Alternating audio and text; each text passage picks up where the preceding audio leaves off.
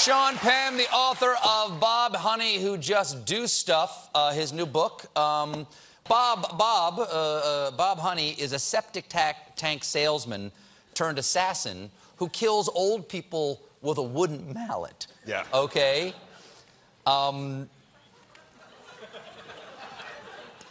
And he's an assassin who thinks that the fictional president, not our president, right? But a fictional president. Fictional president, yeah.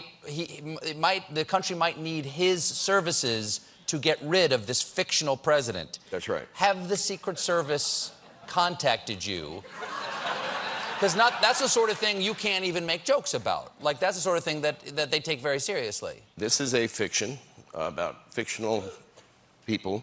It is, on the other hand, also a kind of venting, because I think there's also that what happens as you get older is your idealism gets chipped at a bit, and then you're looking for hope. And in my case, to get to 57 years old, and when I need hope the most, it's harder and harder to find.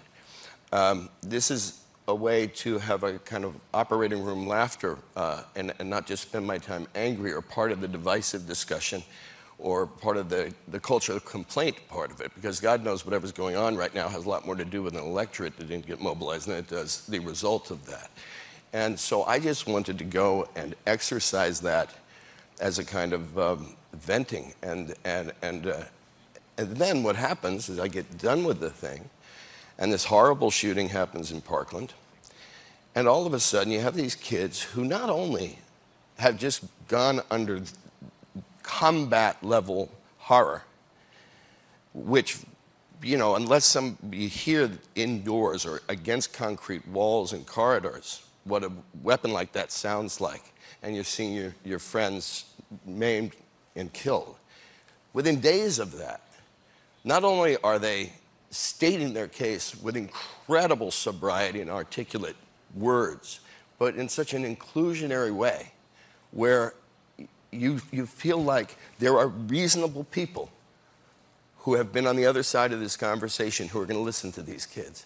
And you think to yourself, thank God. And now, if these kids and this movement of these kids will get together with people representing other issues and make this a more ubiquitous movement, because God knows when the town hall is interrupted by BMW, you know that BMW is going to decide when they're tired of this story.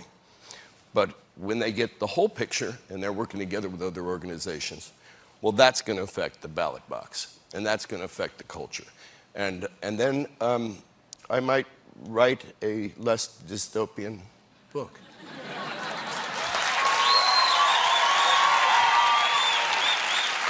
So the kids give you hope. The kids give you hope.